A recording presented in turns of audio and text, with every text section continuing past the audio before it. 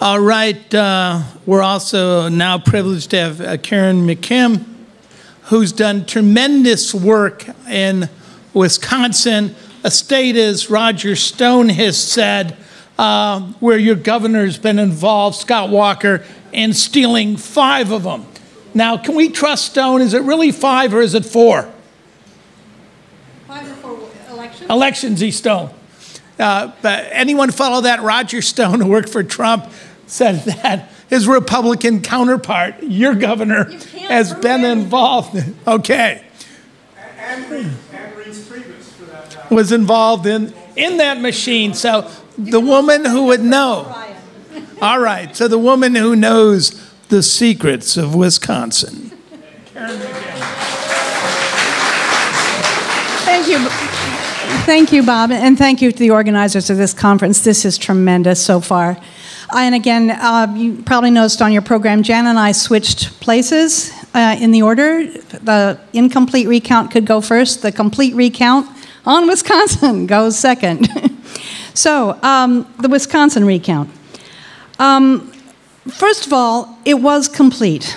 72 counties at least went through the motions of going through all their ballots and recounting them. Only 50% of the ballots were hand counted. The rest were run back through the machines. So the Wisconsin recount cannot claim to have either ruled out fraud or electronic fraud or proven electronic fraud. It's still unknown, as it is unknown in all the other states. But from the hand counted ballots that we did hand count, and the other recount activities, going through all the absentee ballots in all 72 counties, checking to make sure whether they were handled right or not, going through all the write-in votes in all 72 counties. We learned a lot. And in my book, this shows how the media misreports election integrity. How many of you heard that the Wisconsin recount didn't find anything of interest, that it didn't change the results? Everything's fine. When you go through the results, ward by ward, candidate by candidate, compare the results that were certified before the recount with the results that were certified after the recount, and say how many votes difference is there. Statewide, a minimum, this is an absolute minimum, of 17,681 votes were changed. And anyone can go to the Wisconsin Election Commission website and verify that number just by doing the arithmetic. Researchers at MIT, Harvard, and UW-Wisconsin got together and did some other analysis. There's ways, the way the write-in votes were recounted and whatnot, that make it hard to get the maximum. 17,781 was the minimum. They applied their statistical magic to the counties that did do a better job of reporting, and they estimate that 1 in every 170 votes was miscounted originally. That's breathtaking, and the fact that that is not a national scandal, just, I don't know what to make of it. I do want to express one thing.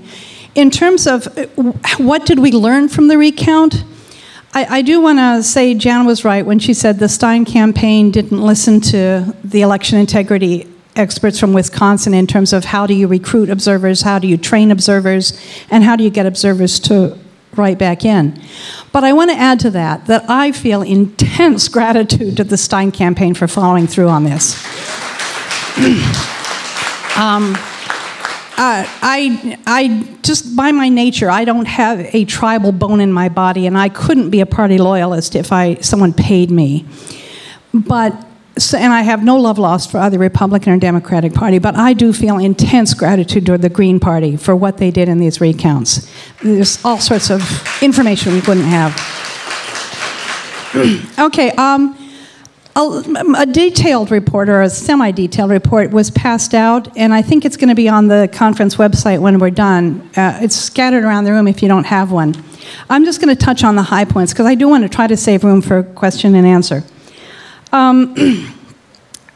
If you go to page 3, you can see a table of what did I put on here? 17, 20, I don't know how many, of the miscounts that were documented in the Wisconsin recount.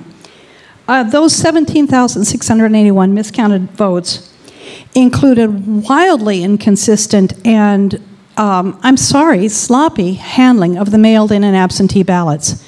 In Dane County alone, which is the county where Madison is, more than 6 dozen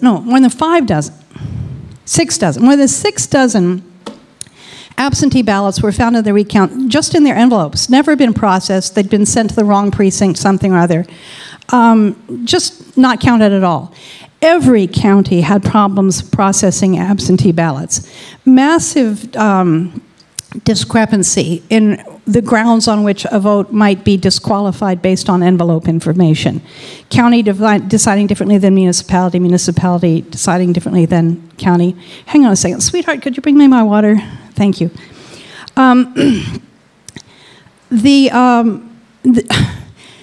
There was one full county and at least one municipality that I noticed that just simply failed to report any third-party votes. When they reported their certified results to the state, they just reported Trump and Clinton and just left out all the other votes. Why they did that, I don't know. It's the kind of stuff that, again, just this carelessness. Typos. There was one typo in Oneida County that simply erased 440 votes.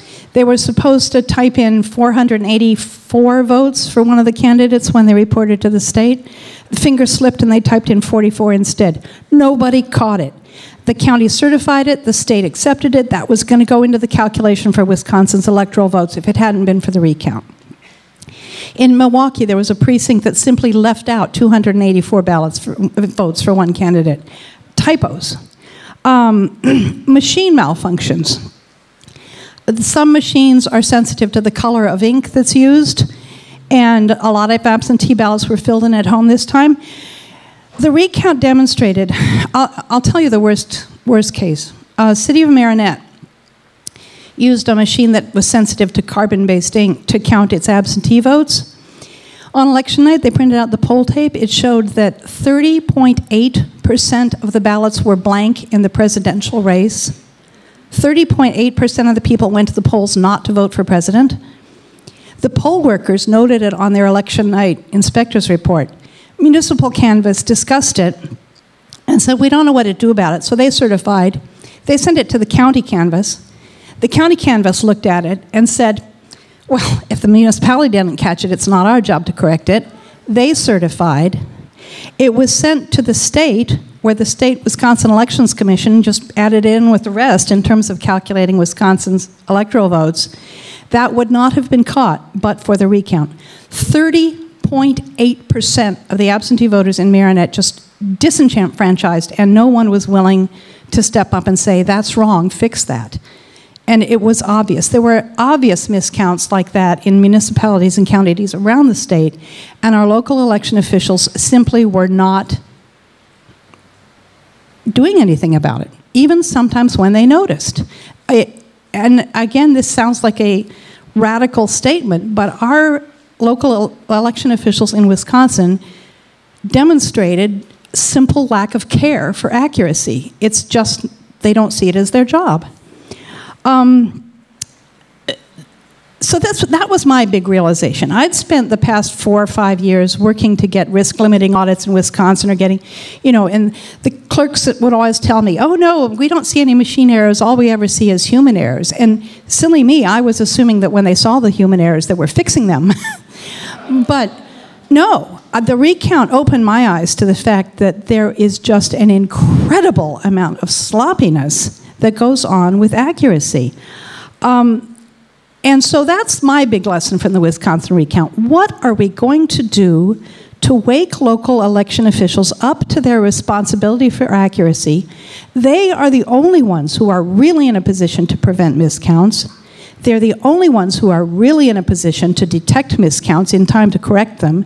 And they're the only ones that are in a position to correct the miscounts once they're detected. What are we going to do to involve local election officials in our movement? They've got to join us. They're the key.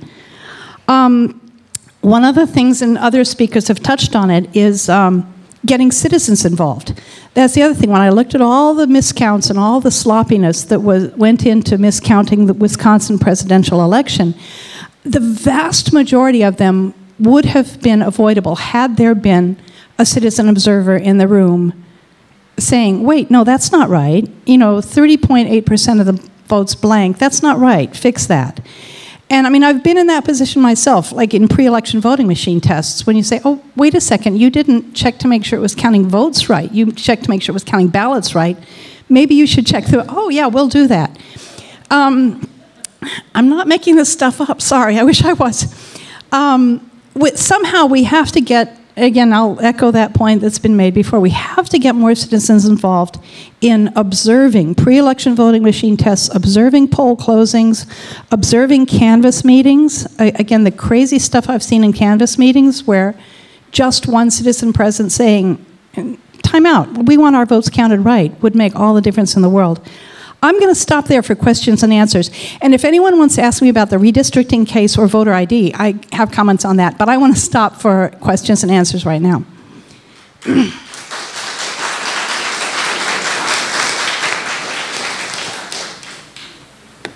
None? Oh. Well, he's coming to the mic. Redistricting. The case that's before the Supreme Court last week is called Gill versus Whitford. And it's, I think, knock wood, the good news in Wisconsin in election integrity nationwide. Just a quickie. The issue is political gerrymandering, which has not been declared unconstitutional by our court. Racial and has been, but political gerrymandering hasn't. And Justice Kennedy has been the key vote in previous cases. Justice Kennedy clearly telegraphed to all the civil rights and voting rights attorneys out there, what you need to do is come up with an objective test that can tell, so the court can say, crunch the numbers and say, this is a partisan gerrymander that's unconstitutional. Some civil rights lawyers and citizens in Wisconsin tackled that challenge head on, came up with a mathematical formula to count wasted votes. You heard gerrymandering described earlier. You take all the Democrats and you pile them all into one district, and so then you get super majorities in that state. It's a mathematical test that does seem to meet Justice Kennedy's swing votes standard. He apparently was asking the right questions at last week's hearing. And cross your fingers, knock wood, say prayers if that's what you do. Make the Supreme Court declare partisan gerrymandering unconstitutional based on Gill versus Whitford. Okay, questions? Thanks, Karen, and thank you for bringing this from Wisconsin to everybody's attention. We got Wisconsin and Ohio represented there, and in the epicenters of election fraud in America. Throw in a couple other states, but I guess one thing we've always sort of gone back and forth on is a little bit, separating the fraud from the noise. And I'll just leave that out there because there is a lot of messiness to elections, and there's going to be a lot of error, and there's a distinct directionality to the errors over the last 15 years, which indicate that it's not error, that it's fraud. But I'm curious, particularly about what your take was on the selection by counties. It was allowed by the judge to the counties to select how they were going to recount those ballots. Do you see anything nefarious in the fact that some counties said, okay, we'll do these by hand, and others said no? I mean, it's a lot like the auditor going into the bank and the bank saying, okay, we know you're here for an audit. Why don't you take a look at these accounts? And giving you half the accounts and hiding the fraud in the others. Do you have any sense that there was a directive from on high or any other form of organization that allowed those counties to sort themselves out such that the fraud could have been hidden in the counties that were not hand counted? Thank you. Those are very good questions.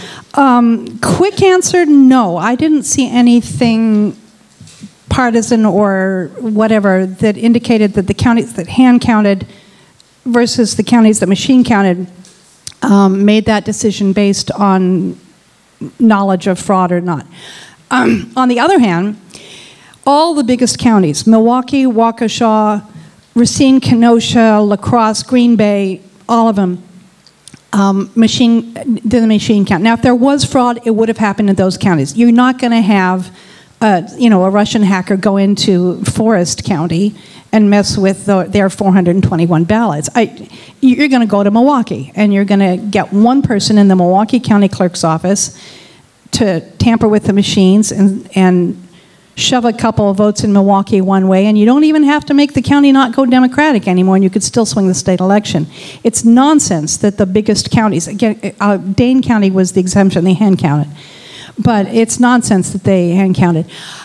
Well, I do want to bring this up again, though. The Stein attorneys did challenge that in court, and it was Wisconsin state law that stopped them. Wisconsin state law was pretty clear that the county clerk and the county board of canvass get to choose whether they're going to hand count or machine count. And unless you can, again, we've all heard this before, unless someone can prove that there is fraud and prove that that fraud would change the outcome of the election, which is a catch-22, as we all know. So it didn't happen. But the judge's decision in that case, which is linked from the WisconsinElectionIntegrity.org website, was very good. The judge said, you have made your case that a machine count won't work, but I can't decide for you. But the other thing I want to stress to this room, and anyone in this room who might ever be involved in a challenge against machine-counted recounts again in the future, Wisconsin did prove that machine-counted recounts do not work. There were several counties that machine-counted the election, machine-counted the recount, and then, for one reason or another I won't go into right now, did a hand count of a precinct after the recount and found that both the original count and the recount were wrong. And so now there is documented evidence from Wisconsin, and anyone who ever takes this to court again has to call me so I can send you to the right place. Documented evidence that machine-counted recounts don't find errors that are there. Okay? Yeah. Karen, I want to thank you for your hospitality, because so many of us came in from out of state, and you really did make us feel at home, and it was a real pleasure and an honor to work with an activist of your caliber. Thank you. Yeah. The question I want to bring up that I think that really has national concerns that came out of your report is on the Optech Eagles and how disastrous they are. And I want to point out to the public here and across the country that the Optech Eagle is married to the M100 ES&S. It's exactly the same machine. Right now in our country, 45% of the country is changing to the new digital scanners, but these old optical scanners are run by mark sense technology. You make a mark, it senses what you made a decision. It leaves no evidence behind. And I just completed a study, and working based on yours, on your Optech Eagle, I realized, and it helped me figure out Maricopa County, because the new management does not want to use their old Eagles anymore, okay? They're going 100% vote by mail, and which I don't particularly care for, and they're using still an old scanner system, the M650, which is now the Optech 400, because they're the same machine. Because basically, all these companies have STDs. That's sexually transmitted disease. You're probably thinking it's software transmitted disease. And so I kind of got you there.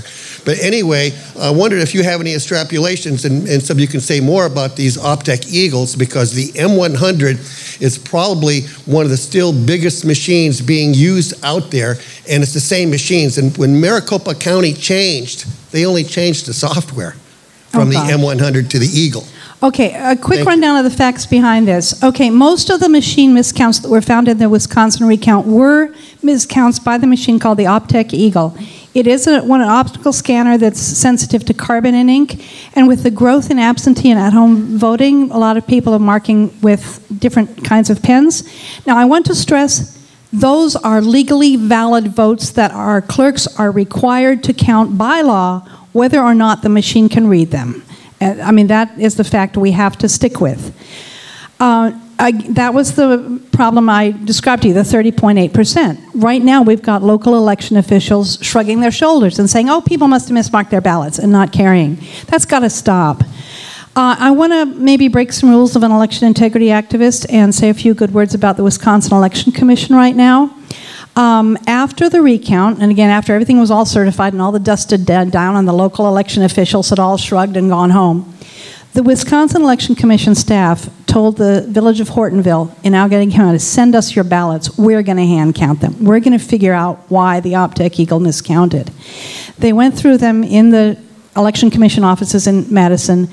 They did find out that ink color explained a lot of the miscount, but they also found out, and this is on the record, Wisconsin Elections Commission, that they couldn't figure out what was doing the rest of the miscounting.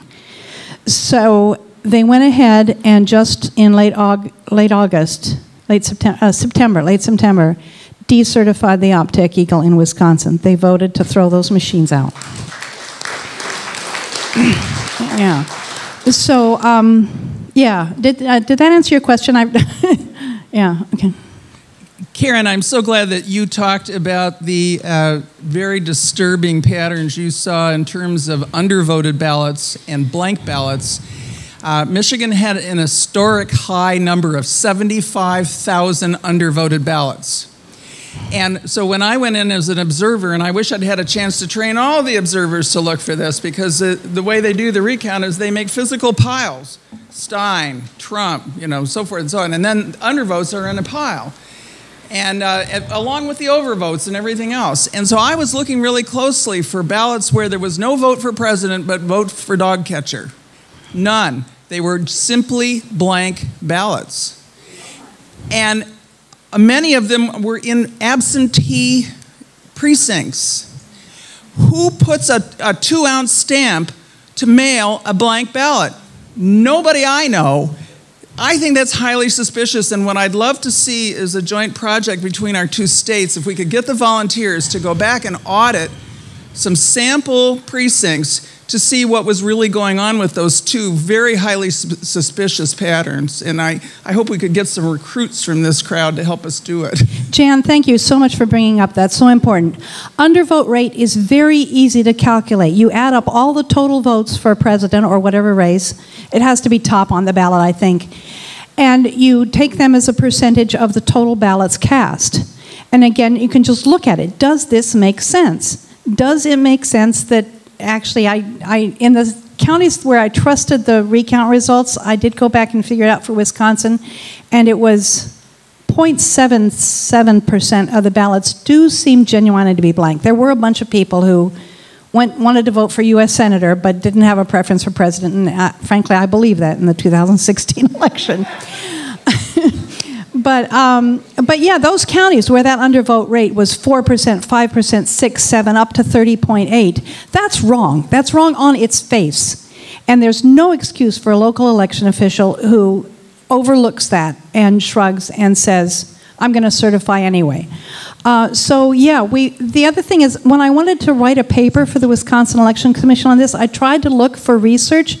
What is the undervote rate? What should be the cutoff point? If we tell elections clerks, if the undervote rate is over 0.5%, be suspicious. If the undervote rate is over 2%, that's wrong. You got to investigate.